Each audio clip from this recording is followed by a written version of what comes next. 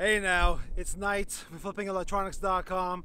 I'm over here once again where the government hides the UFOs. Here is your reminder to not be that idiot that goes to the post office today. It is Martin Luther King Day. The post office is closed.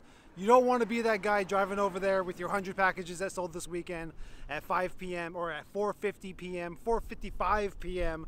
last minute to drop off all your stuff, and the post office will be closed. Don't look like an idiot. I also want to remind you that not all resellers are created equal, so make sure you subscribe, get reminders like these, subscribe to the channel, hit the notification bell so you learn how to work smarter, not harder, and make more money.